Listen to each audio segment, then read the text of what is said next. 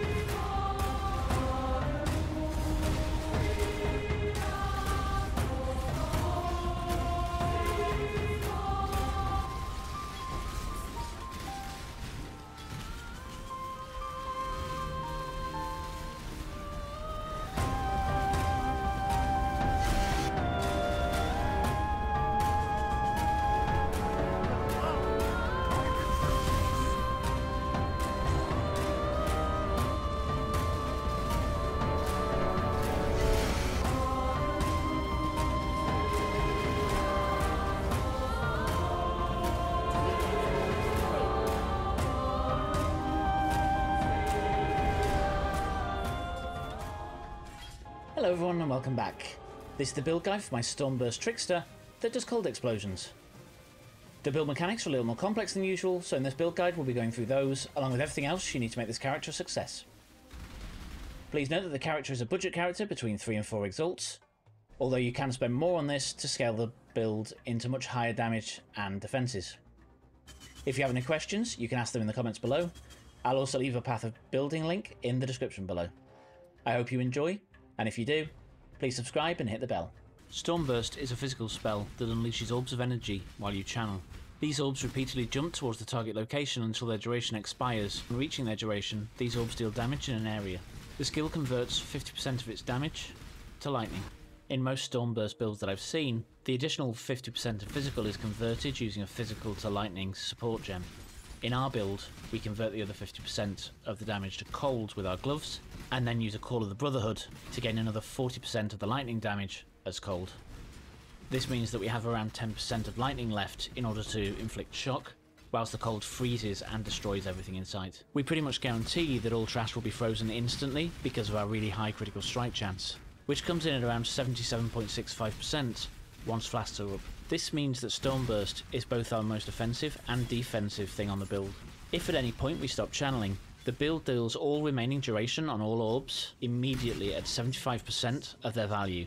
Through scaling skill duration on both our support gems and the tree, we are able to reach 2.4 seconds of total duration. This means that each orb deals 75% of its total damage at 6 times the initial value. If we assume that each orb did 1000 damage, this would result in 4500 damage being dealt per orb. In addition to this, we stack critical strike multiplier to a total of 423%, which means that when we crit, the damage is quadrupled. Bear in mind that at the current time the build is coming in at a budget of around 3 to 4 exalts, meaning that there's a hell of a lot of headroom left to min-max the build to get much more damage. Before the start of each boss fight, we channel our skill, which using our Ascendancy starts to charge up both our Frenzy and Power charges to their maximum level. We get both of these to maximum level before we engage the boss. The large range on Stormburst allows us to attack the boss from a safe distance, meaning we take far less damage than we would if we were melee.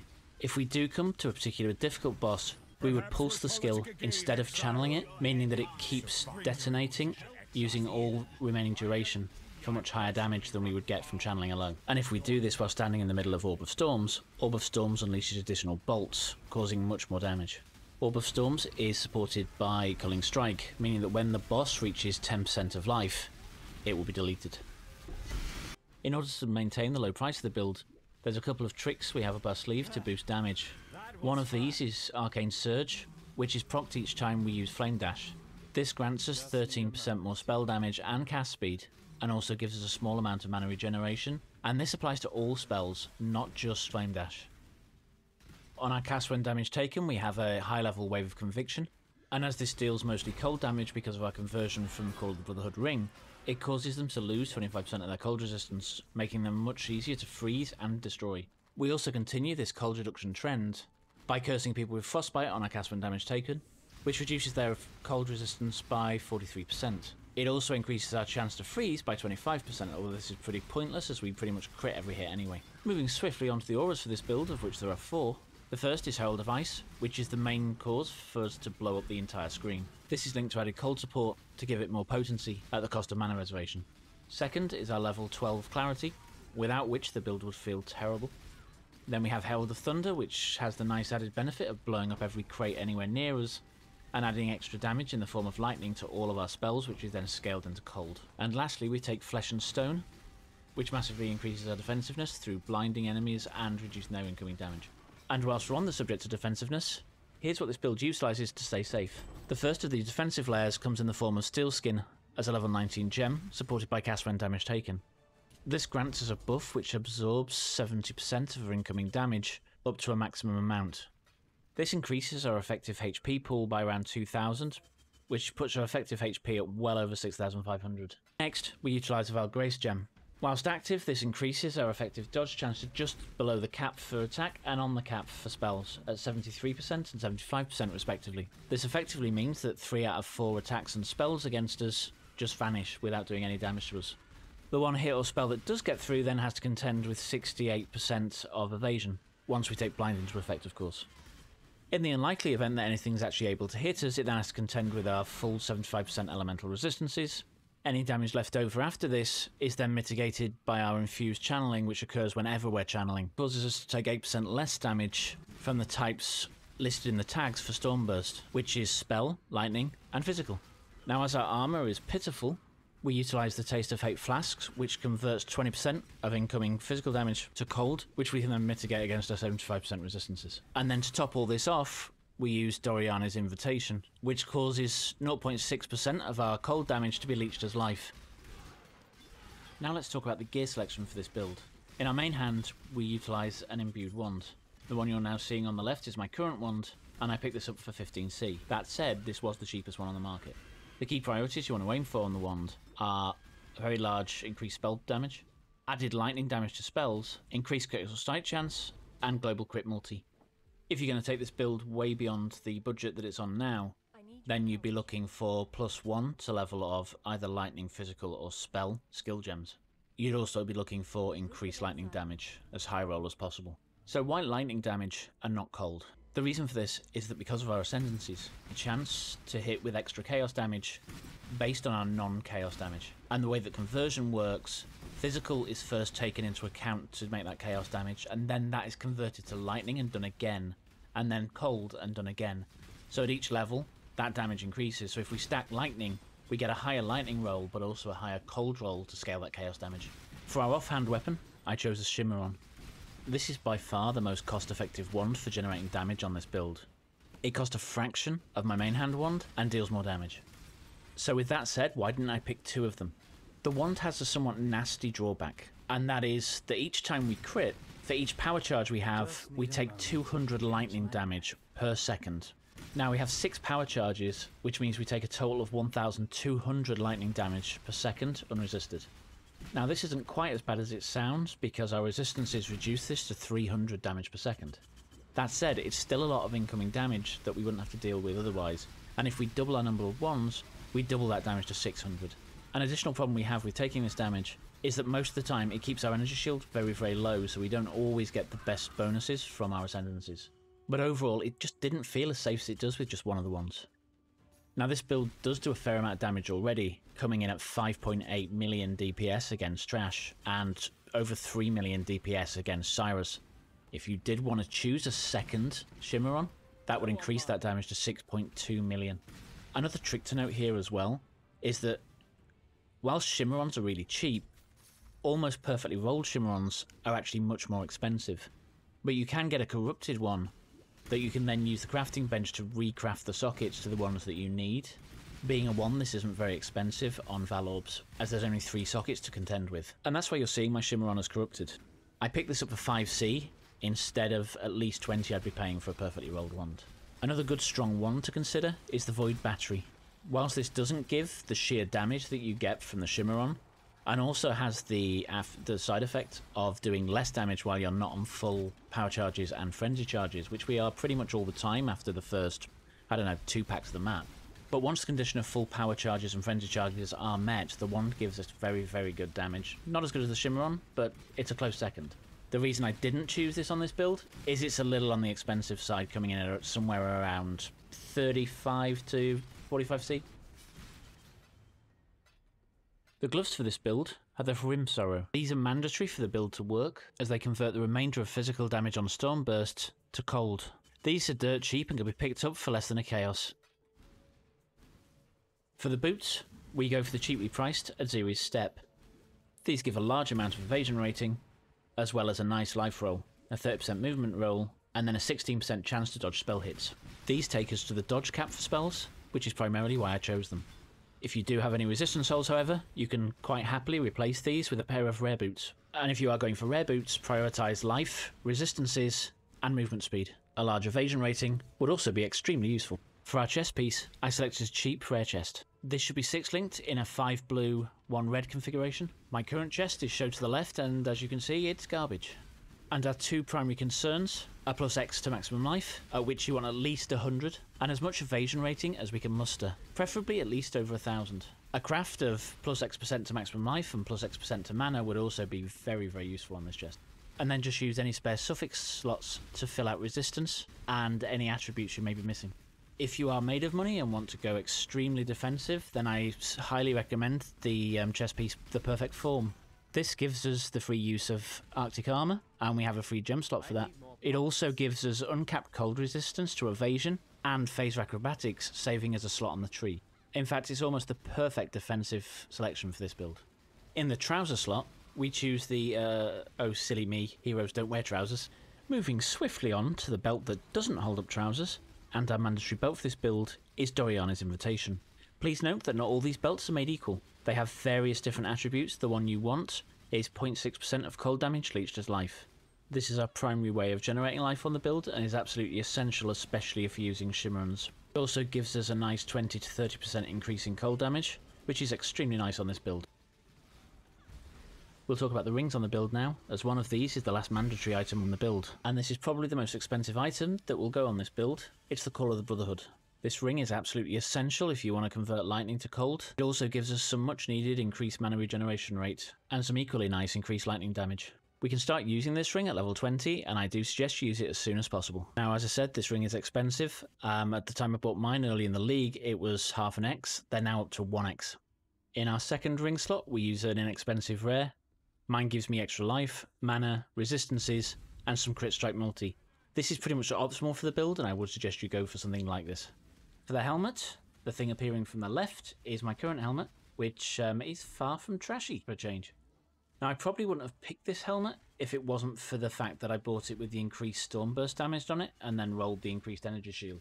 And this helmet was surprisingly very, very cheap towards the beginning of the league. Also suspect I bought it off a new player who didn't quite know what he had.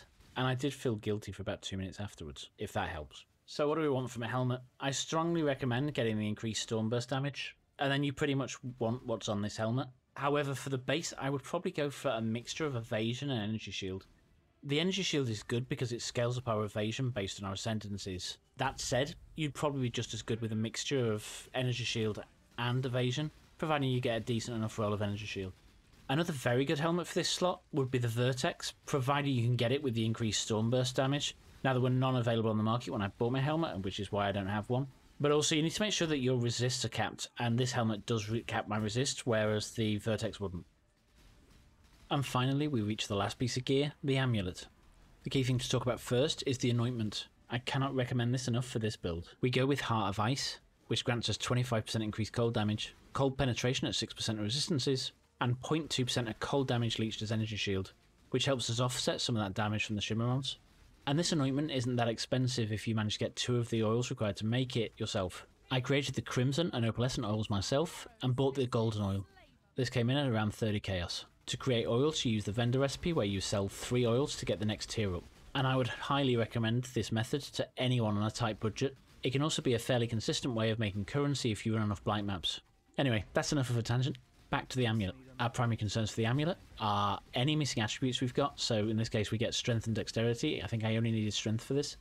We also want crit strike multi, maximum life, and any resistance holes filled. Anything else on the amulet is a pure bonus. I've rolled a craft of 8% increased area of effect and 13% increased area damage, which works really well. And if you do decide to min-max, then you're probably aiming for plus X to level of socketed X gems to help boost Stormburst.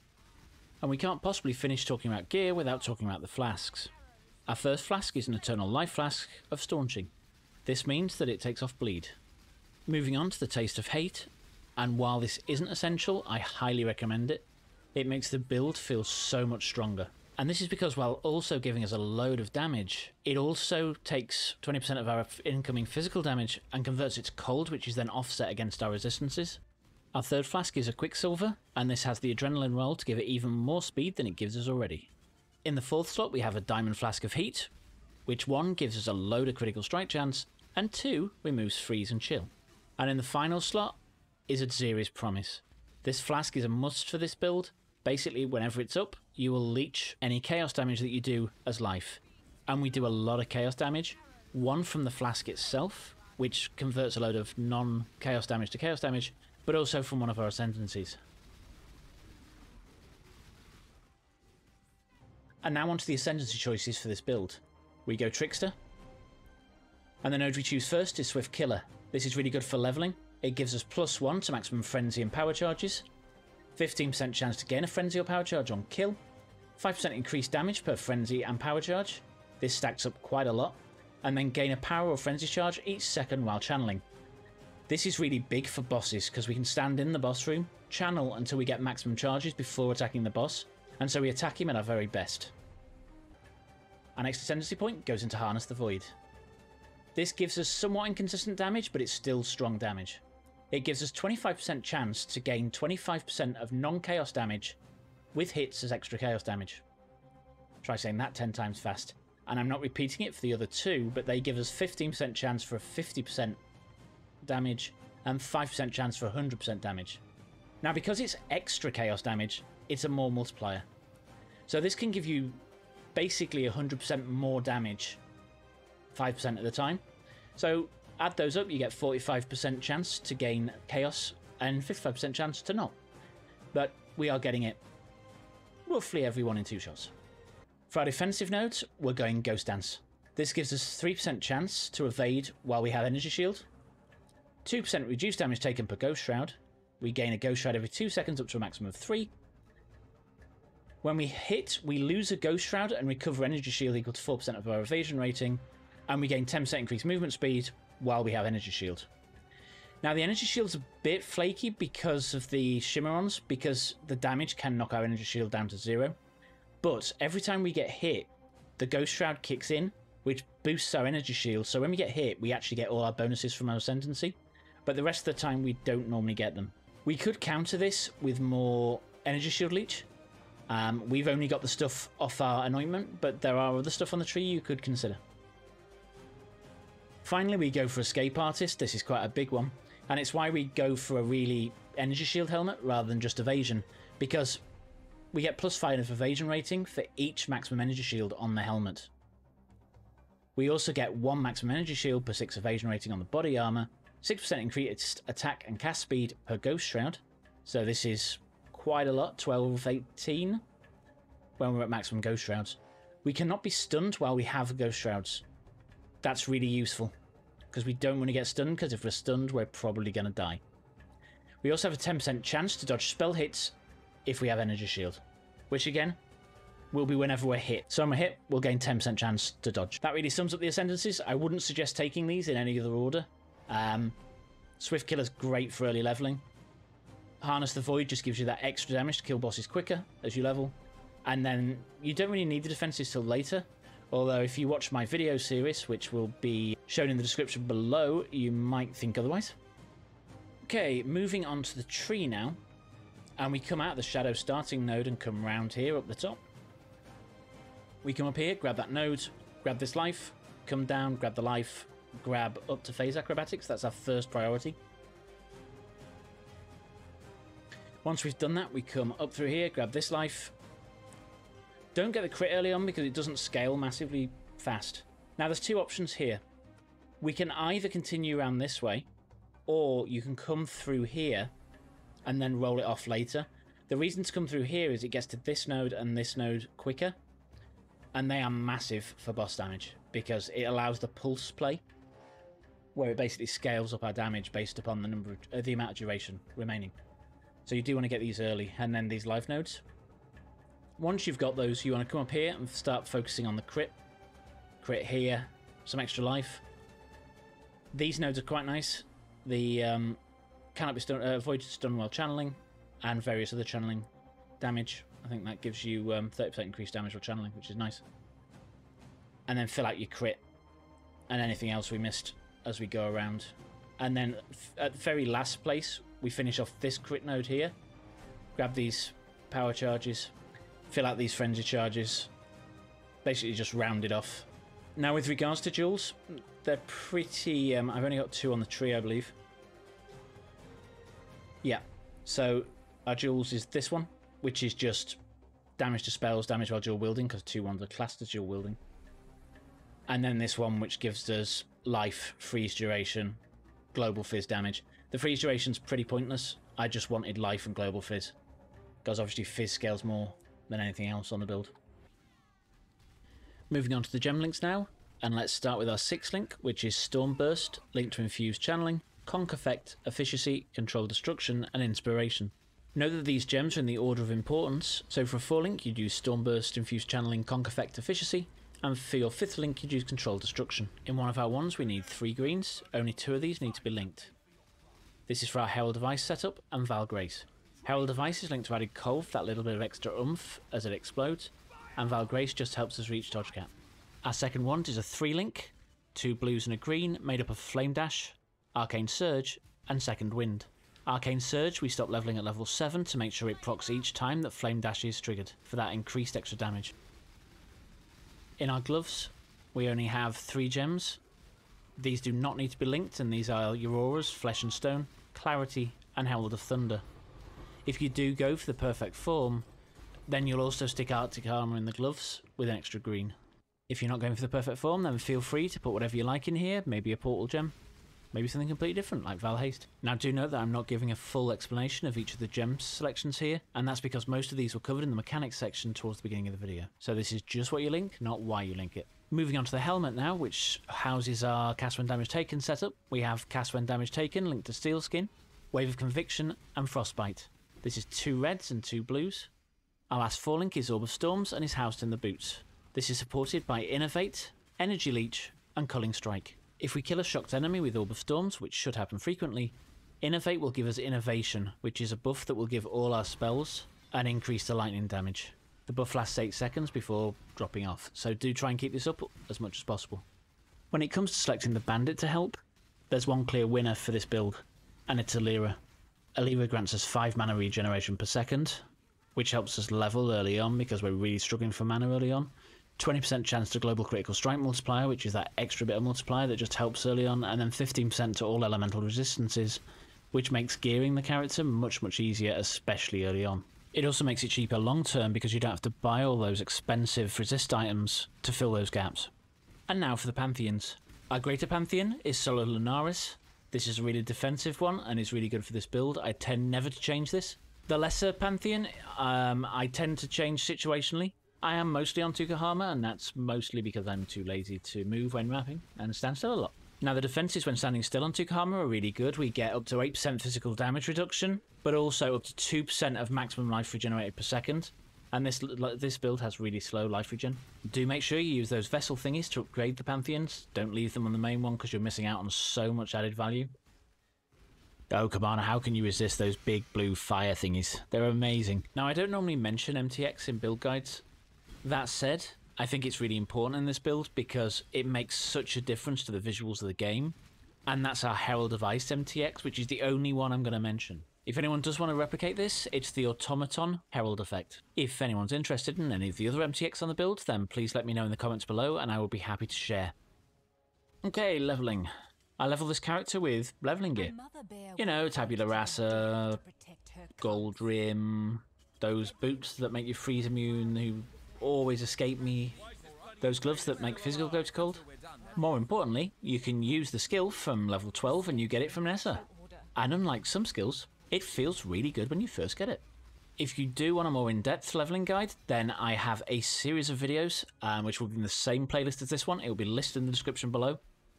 Feel free to go and watch those. There's a lot of footage in there, but it does go through my leveling process exactly how I leveled it and all the challenges I had while leveling it, which were mostly around me not getting enough life at the right time. You should go for life early. Seriously, do it. Oh, and it goes without saying, get Herald of Ice and Herald of Thunder in Act 2 as soon as you can, and equip them.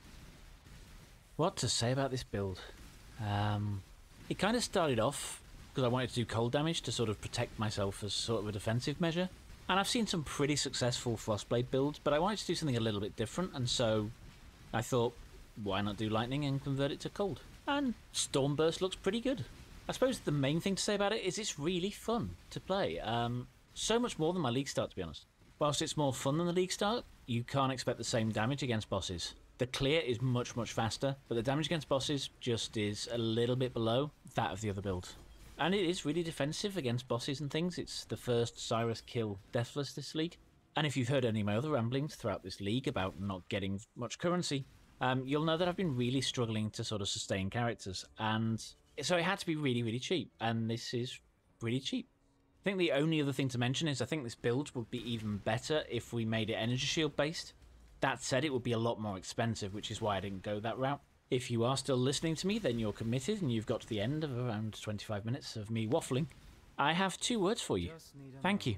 Or is that 1 word? I'm not sure. Either way, YouTube loves videos that are watched to the end, and so you've really helped the channel. So thank you again. And with that, one more time, thank you for watching. Catch you next time. You've been watching Altec 2K. Thank you for watching.